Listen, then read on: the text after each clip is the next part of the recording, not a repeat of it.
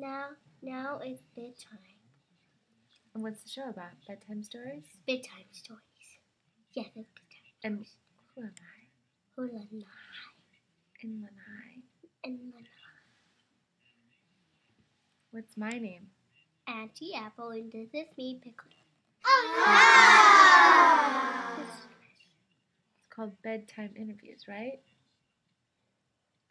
So are you going to sleep? Let's talk. What? Tell a bedtime story.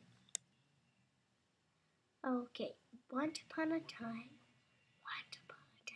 there was a little man and a dog, and he was playing with a really big dog, and then he saw something, like a dog robot,